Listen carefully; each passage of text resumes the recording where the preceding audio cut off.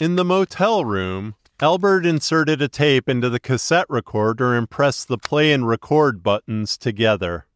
He gave it a moment and then said, "My name is Albert Gladstone, and I'm about to say the most ridiculous-sounding thing I've ever said with a straight face.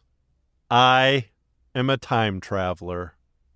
I left the year 2024 on a test trip to October 13th, 1983, to relive a fond childhood memory as a test run for the machine I built.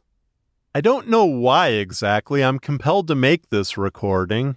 Maybe because if something happens to me, someone will find it sooner or later.